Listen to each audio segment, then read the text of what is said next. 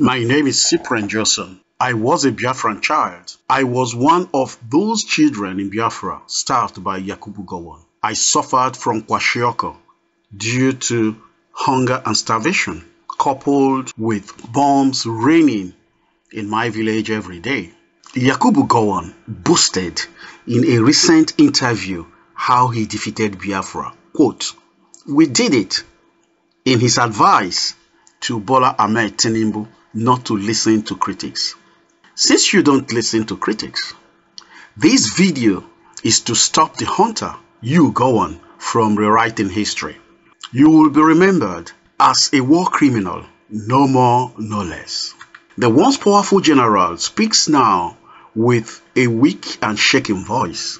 The frail old man, when he was a young Nigerian general, decimated more than 5 million innocent people in Biafra, precisely Igbo people, by using the weapon of hunger and starvation.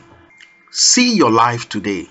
I saw a frail old man on television who was being forced to speak in Hausa language by the cabals who were directing him like a puppet in a press conference. Poor old Gowon.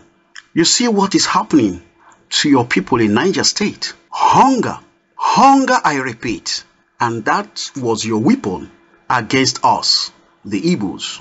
The weapon you used against us in Biafra is now haunting you.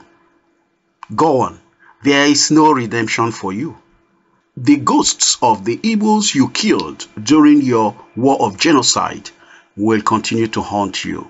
Gowon, the survivors of your war of genocide are here to tell the story. I survived the war. I will not allow you to pollute the minds of people across the globe by making them believe that my hero, Odumegwu Ojukwu, started the war. Do you remember this slogan? On Aburi we stand. Gowon, can you remember that? Can you remember what happened in Aburi? But you denied the agreement. You lied against the innocent Odumegwu Ojukwu. The war could have been avoided had it been you respected the Aburi agreement, which you signed. You came back to the barracks, tore the agreement, and declared the war against the Igbos.